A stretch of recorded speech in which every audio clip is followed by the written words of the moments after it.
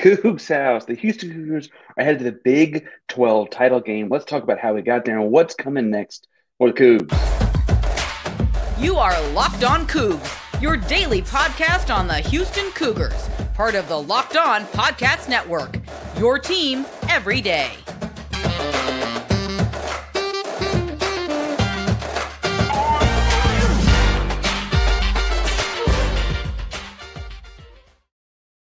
Welcome to Locked On Cougs, daily podcast about your Houston Cougars, bringing you a bonus episode on your Houston Cougars this weekend, as it is championship weekend here for the Houston Cougars. I'm your host, Parker Ainsworth. Remember, we're doing a giveaway every 500 subscribers on YouTube. We're at just about 2,100. The next one of those is obviously at 2,500.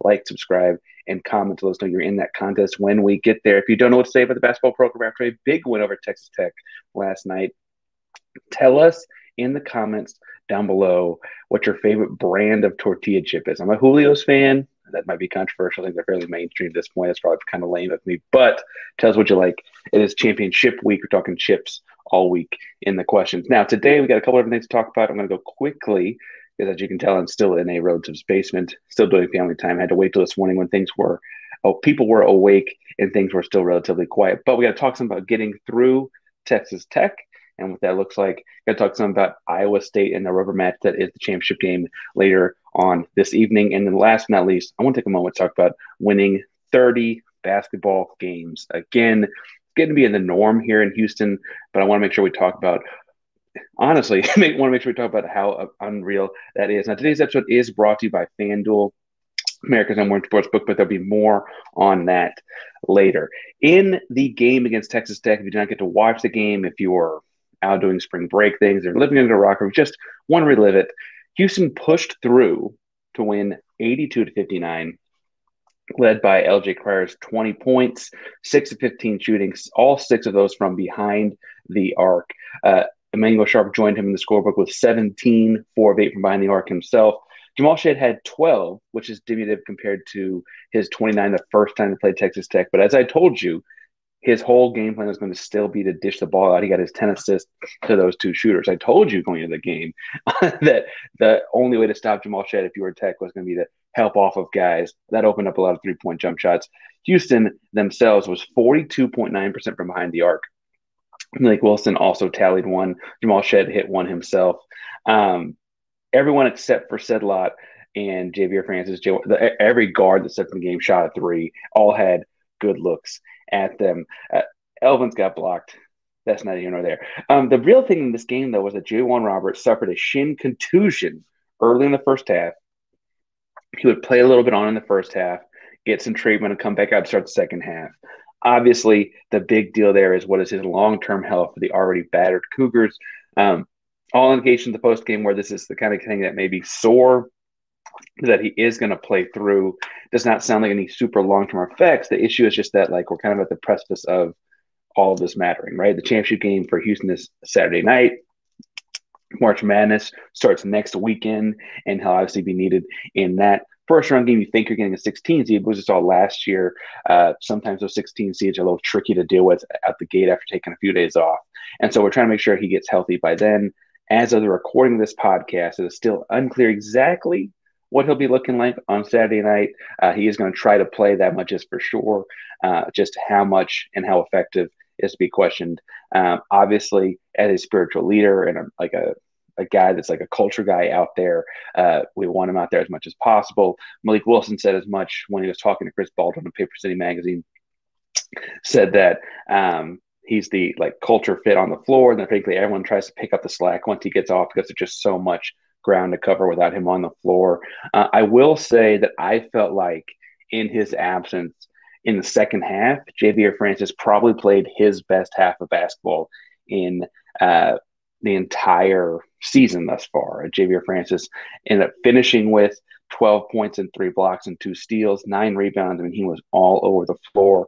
But I thought his defense along the perimeter, which is not quantifiable necessarily, was as impressive as any of that. He's a great switch defender, and it's really hard to find in a center. He's playing at the level of the screen, so when a guard would come off the screen, he plays up at the same level as the guard and didn't have to play sunk back and use his length or whatever. But then there were multiple times where he'd retreat back from playing at the level, and they'd switch back, and he would get back to the rim to protect the rim before the ball got there. And I think that's hard to quantify, but incredibly impressive and incredibly important to the win last night, honestly. Now, Houston won by, I'm not great at math, but 23 points, right? They're up by close to 30 at various points in the game. But honestly, it was in doubt at one point early in the second half. Early in the second half, Jamal Shed, about a minute into the second half, committed a turnover on a post-entry pass to Roberts. And then the next possession down, fouled a jump shooter. And then he gets subbed out at the 18:59 mark. After the free throw, Houston was only up by 1 point, 35-34. 2 minutes later, after sitting for a couple minutes, Jamal Shed came back in, had regathered himself, had gotten chewed out by Coach Sampson, a little bit by Kiwanis as well, right? Comes back in. Houston's only up 3, 40-37, had actually been tied at 37 for what it's worth. Houston would proceed to go on a 22-6 run upon the 8 minutes that Jamal Shed came back in the game. The first 8 minutes Jamal Shed came back in the game, Houston outscored Texas Tech 22-6. Now, part of that was that Cryer and Sharp both found their rhythm. It was impressive to see the big men, both Francis and Said, and a little bit of J1 was in there, could roll and occupy in the middle on a pick and roll play with Jamal Shed. He would look to them. If the defense collapsed, he'd kick it. You'd find Cryer and Sharp on different kind of movement things. Those guys hit a bunch of open threes. Houston was on fire shooting in the second half. And it felt like that kind of shooting performance was due out of the Cougars that have not had that, frankly, in a couple weeks at this point. And so it was good to see those guys come out and shoot the ball that well. Hope that continues to spark a great shooting march. Frankly, it's looking like a deep run here in the tournament because we're going to need those jump shots. I can tell you right now confidently that when those two guys, Cryer and Sharp, combine to go 10 of 19 from behind the arc, more than 50, well over 50%, no one's beating Houston. Now, that won't happen very often. That was exceptionally great shooting, right? But if someone on Houston is shooting, or if this combination of those two guys are shooting 10 of 19, high volume, high percentage from behind the arc, no one's beating this team. There's no way to cover them, right? Because you either have to let Shed go off pick and roll with just his man coming off the screen and he's like a half a step late. You have to give it up to Francis at the rim, give it up to J1 at the rim, give it up to Sed at the rim, or you give up the three. You have to give something up. Every defense has to concede something. It's what are you willing to give up and how are you willing to react to what you gave up there. If they're giving up those threes and we're shooting like that, there's not a whole lot they can do. In the first segment, I said I want to talk about Tech, and we're almost out of the first segment. I do want to talk a little bit about, in this game, Malik Wilson's continued impressive athleticism. He played 32 minutes, largely because he made up for a lot of the minutes that J1 Roberts missed, playing the power forward spot. I've talked about it before, that he plays a small ball four and is going to morph into that role as guys have gotten hurt this season. But I want to stress that he is 6'2", a $175.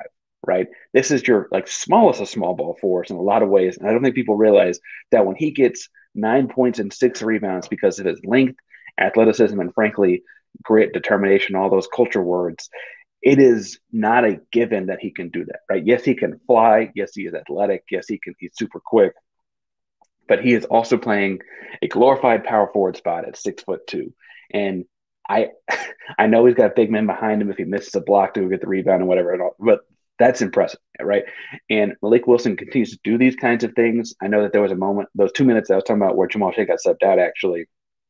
He kind of did some of the initiation, the point guard kind of stuff.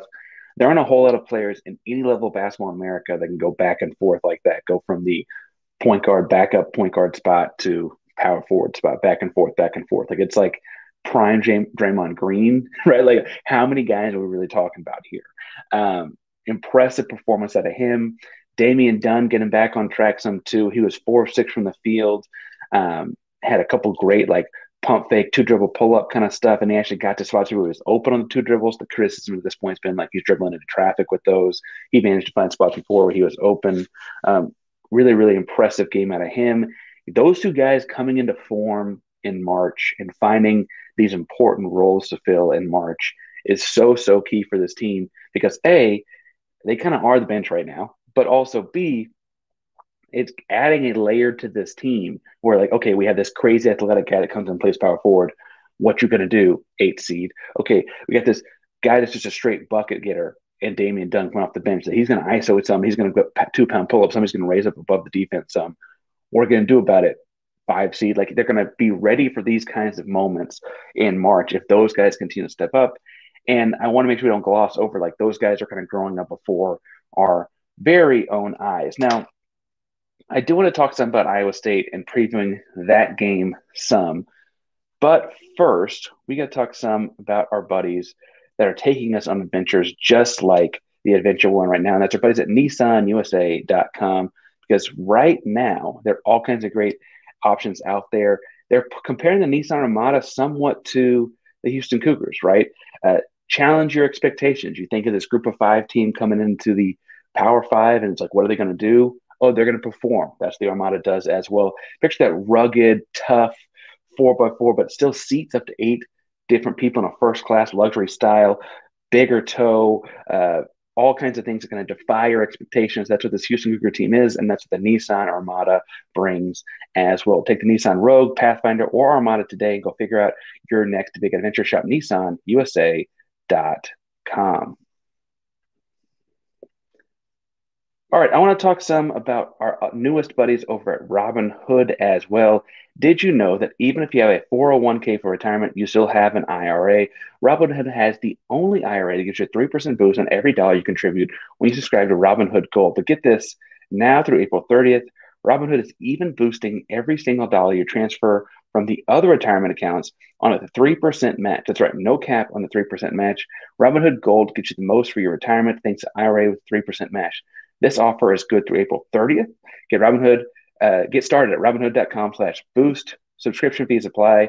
And now for some legal info. Claim of Q1 2024 validated by Radius Global Market Research. Investing involves included risk and risk of loss. Limitations apply to IRA and 401ks.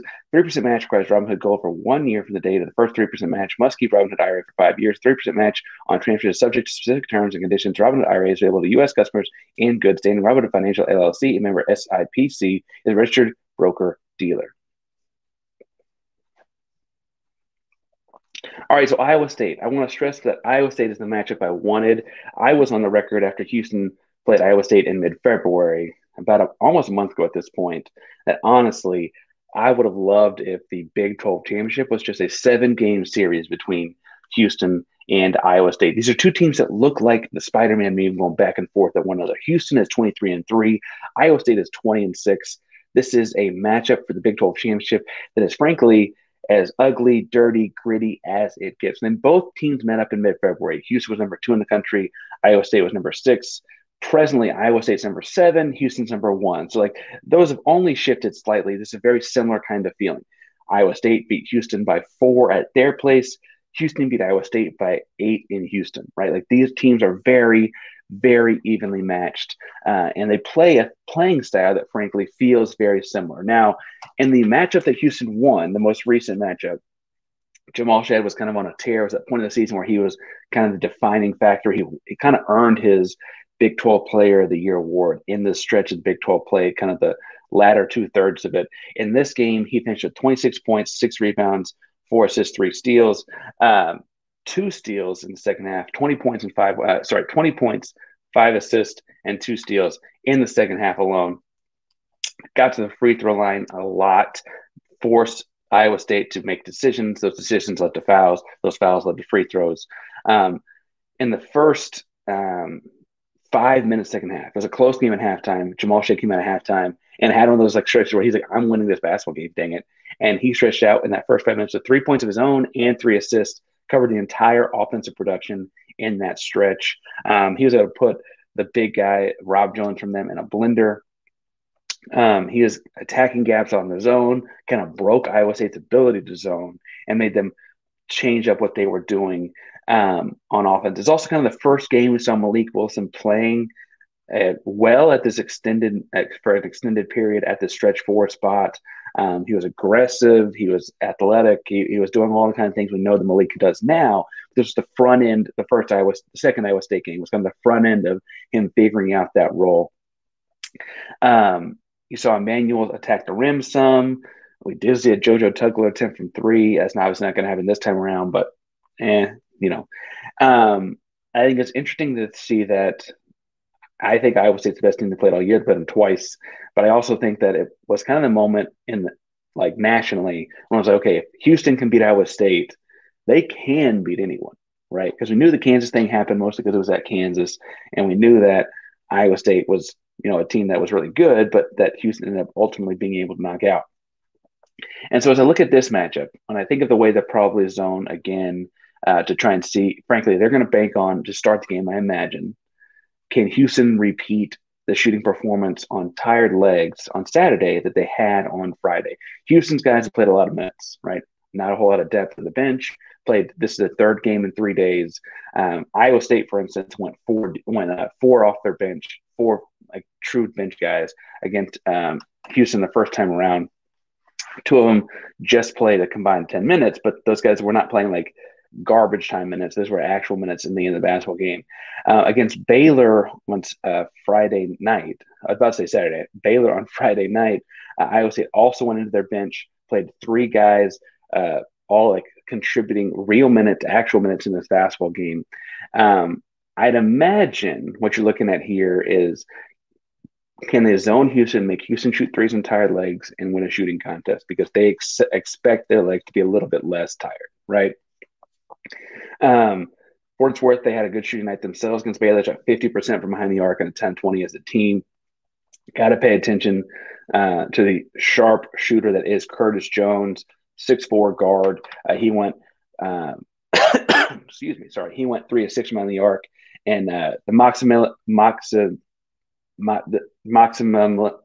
Momcilovic. That's how I actually pronounce it. I need to stop mispronouncing his name. Momcilovic, 6'8" freshman. He hit 3 of 6 from behind the arc as well. Remember, he's the guy who hit the turnaround the baseline that he beat Houston time in Iowa State. He continues to be a matchup problem. I imagine Emmanuel Sharp gets that matchup and does the same kind of aggressive attack, go at him kind of stuff that he did in the second matchup. It kind of got him off of his rocker a little bit, kind of rocked his world.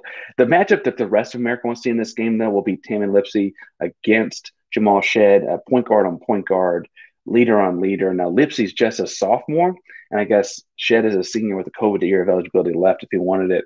But honestly, what's going to happen here is those two guys are going to defend each other whenever they're in man. Houston's being man most of the game, I would imagine, because the Iowa State size. And they're going to be attacking. These guys are both downhill threats with decent outside jump shots. I mean, say that you can't play the three on them, but attacking the rim, put pressure on the defense. When they go zone, the key will be who on Houston attacks the gaps besides Jamal Shed. Because we know Jamal will, and we know that starts the offense.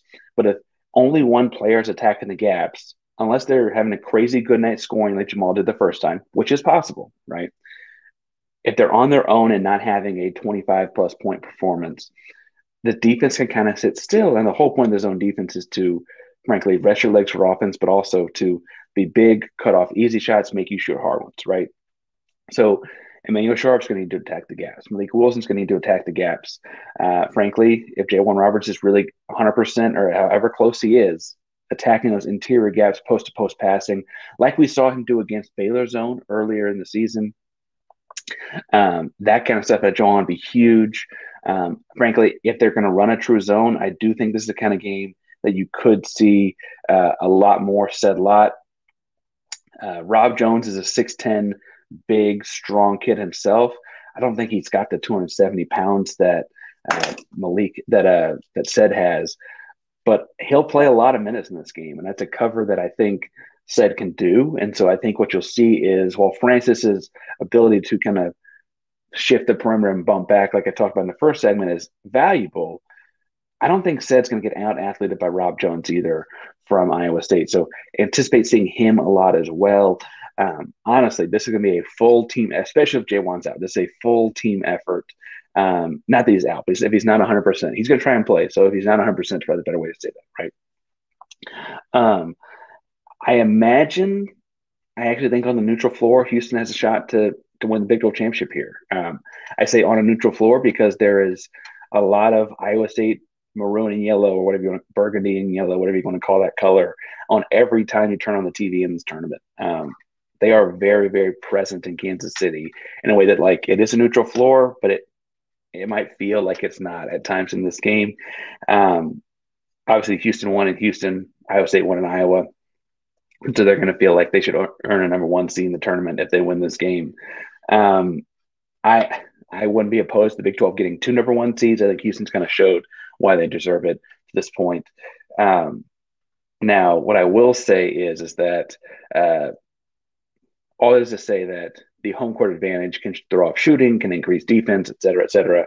And if Iowa State's got that, this could be a tough one for Houston, but I still think Houston gets it out.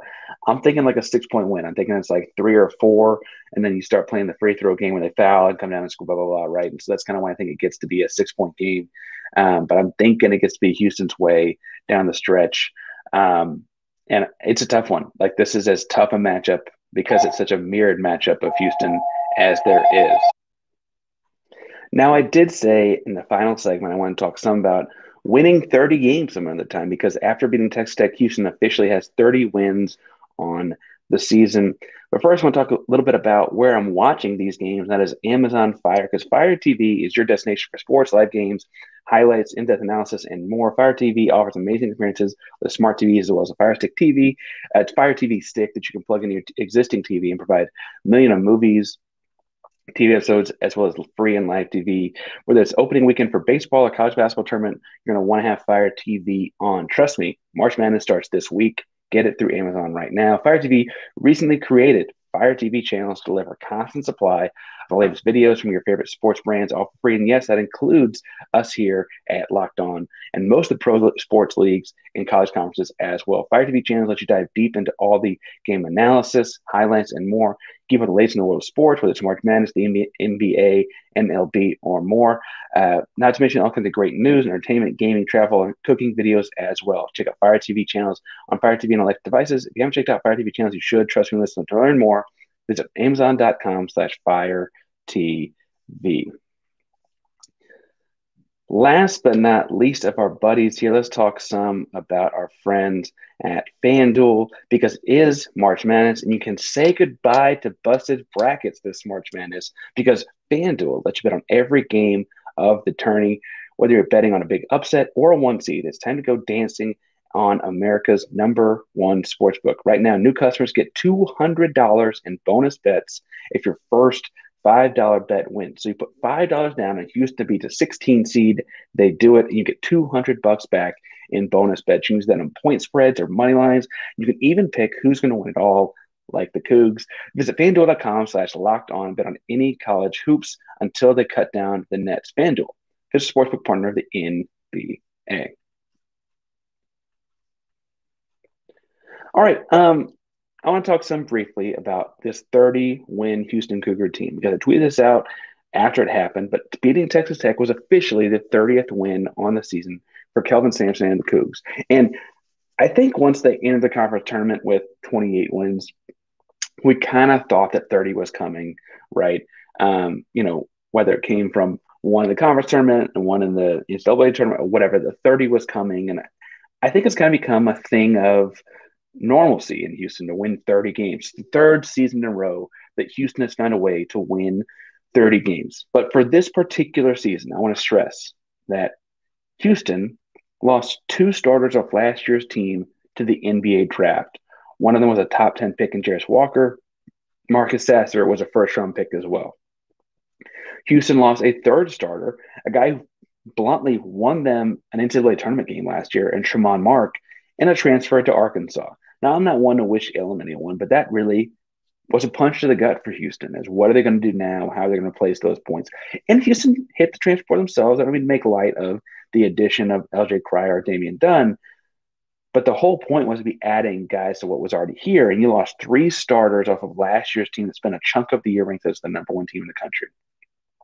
Houston also spent this season joining the Big 12 conference, moving up from the Power 5 to a high-dollar, high-level basketball conference. Not just any Power 5 conference, the number one conference by every analytical metric in America for several years in a row now. I'm talking the conference that had a runner-up in the 2019 March Madness tournament, had the 2021 winner, had the team ranked number one in the country when the NCAA tournament didn't happen in 2020, and the 2022 champion, right? Like this conference produces national champions year in, year out, or certainly competes for it every year before that as well, right?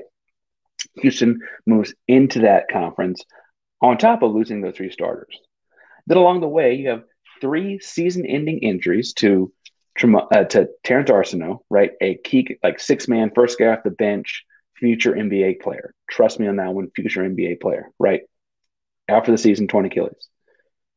You got Ramon Walker's injury, right? Ramon Walker's knee injury happened in practice just like less than 48 hours before having to go play at Baylor in Waco, right? Suffered that injury. JoJo Tugler dumped the season with a foot injury, right? He was your entire bench forward part. Like he was your only forward coming in off the bench, right? At that time, he goes down season-ending foot injury.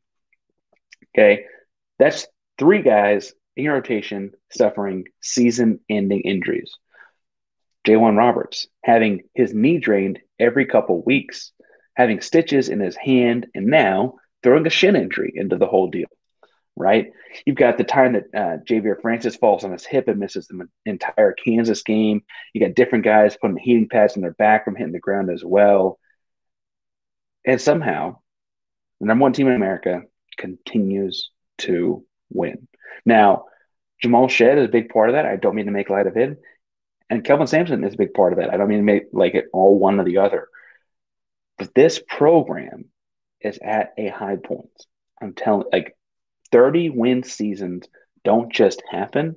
And with different lineups, different kids, different conferences, different obstacles every single year, this team has continued to hit that 30 win mark. Now, I know there's no national championship to put on top of it, right?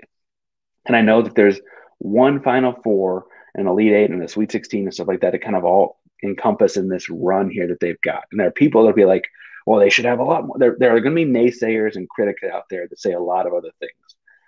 30 wins in a row with the hurdles this team continues to jump over to get there is incredibly impressive. And I know that there's a conference championship game to win on Saturday night. And I know there's a March Madness tournament starting this week to get ready for. But I want to take a moment to appreciate that. And I think that it's important that people do take a moment to appreciate that is so incredibly difficult for any program to do. Frankly, for what it's worth, before Kelvin Sampson got to Houston, they had not had a 31 season since Phi Slamma Jamma. And before Phi Slamma Jamma, it had been since Elvin Hayes, right? Like these things mark 31 seasons mark the highlights of entire programs. A historic program like Houston has only had these spurts of times where this thing happens, right? It's incredibly impressive. And that they did it this year with all the obstacles in their way and everything against them along the way continues to be absolutely insane, right? They're doing with anyone who puts on a Houston Cougar uniform, right? As Coach said, 19-year-old Ced Lott just started playing basketball at 15.